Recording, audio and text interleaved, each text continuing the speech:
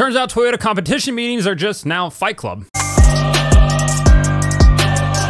Welcome back to Break Hard. I'm Matt. The one rule about Fight Club is you don't talk about Fight Club, except for the people at the Toyota competition meetings certainly aren't Tyler Durden, because somebody talked about it, because the news is now out that Aric Almirola and Bubba Wallace had some sort of altercation during a Toyota competition meeting before the Charlotte race week back in May. So what do we know at this point? Well, obviously rumors have been circulating for the last couple of weeks that there was an altercation, a fight between Aric Almirola and Bubba Wallace at this competition meeting. So Joe Gibbs Racing and 2311 Racing have a joint Toyota competition meeting during the week leading up to the next race. So this happened between Darlington and before Charlotte. The two of them had some sort of disagreement, and the team viewed Aric Almirola as the instigator. Let me be clear here. The team viewed Aric Almirola as the instigator. Now, I know Outkick and all these other terrible outlets, along with the Facebook comments, are going to absolutely skew this and somehow make this Bubba Wallace's fault, even though the team viewed Aric Almirola as the instigator in this situation and indefinitely suspended him until July 20th at the Indianapolis Motor Speedway, where he will make his return. Now, that's not indefinitely. That is a definite time point in the future where it will end, but we're not here to nitpick certain things right now. So I don't know what happened in this situation. We had heard a couple weeks ago that there was an altercation, and I was told at the time that they didn't expect Almirola to be back in the car. Obviously, he will now be back in the car. Shout out to Toby Christie. Last week on Friday, he reached out to Joe Gibbs Racing officials, and he was told by somebody over at the team that Aric Almirola was still part of their Xfinity program and that he'll be back July 20th. So that's essentially 2 months after he was last in the car, a little over 2 months since he was last in the car at Darlington back in May. So there's a history between Aric Almirola and Bubba Wallace. They just don't like each other, seemingly, or at least Aric Almirola doesn't like Bubba Wallace. They're Noah Gragson and Ty Gibbs, or Sam Mayer and Ty Gibbs. I'm not going to say anything else about Ty Gibbs because I don't want anybody to get upset that I keep mentioning Ty Gibbs.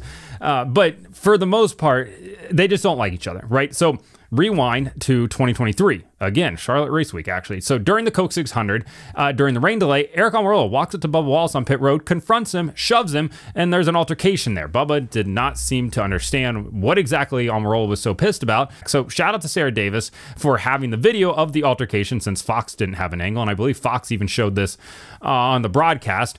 So what was Aric Almirola upset about? Well, this contact down the backstretch where he said that, you know, Bubba made contact with him in the most Austin Hill way. Aric Almirola is the one that initiated said contact. So that was very confusing. So then that obviously has been building. They don't like each other. Maybe this even stems from 2017 when Bubba substituted for Almirola when he hurt his back and essentially got the same results as Almirola did. And everybody was like, well, you know, maybe we can do this without Aric here. And maybe Eric's, you know, slightly overrated, whatever.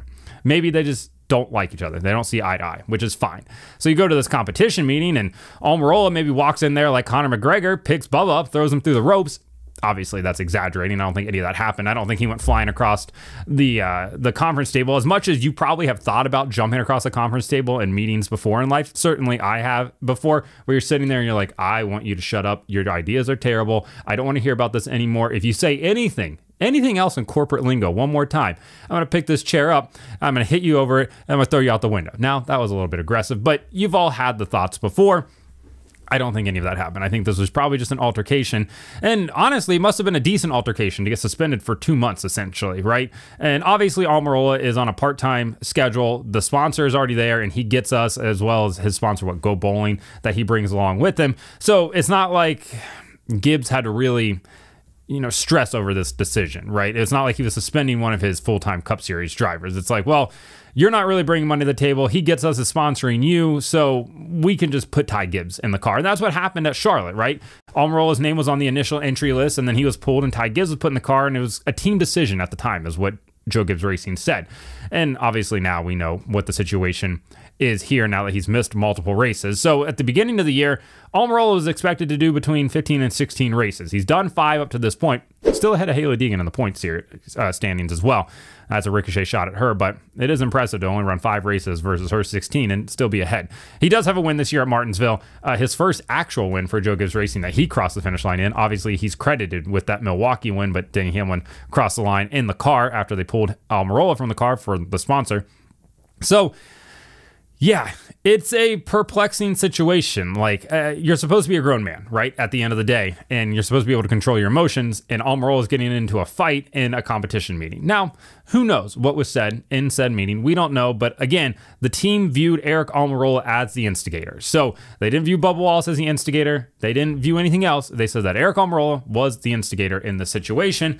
And honestly, it's a bad look for Almirola. I still think that it's good that he's in the Xfinity Series, right? I think that a veteran presence is definitely something that the Xfinity Series needs, and a guy that probably his talent level did top out at Xfinity and probably could have had a great Xfinity career if he stayed down there versus going up to the Cup Series.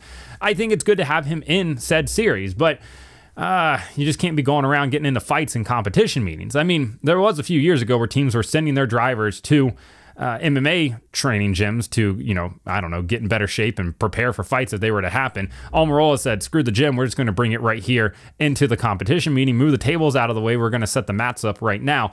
Nah, not ideal. Yeah, it's just really something you can't do. One thing I am curious about is, will the Joe Gibbs Racing social media account, the ones that recreate those famous calls, be recreating the Bubba Wallace Aric Almirola fight? I hope that they do, because it would be highly entertaining. So, to recap, Aric Almirola suspended until July 20th at the Indianapolis Motor Speedway, where he will return to the Xfinity Series. Altercation with Bubba Wallace. Almirola was the instigator in said altercation, and that's why he hasn't been in the car for a while. So let me know in the comments what you think about all of this. Like and subscribe to the channel. Follow me on TikTok at BreakHard, Instagram and Twitter at BreakHardBlog.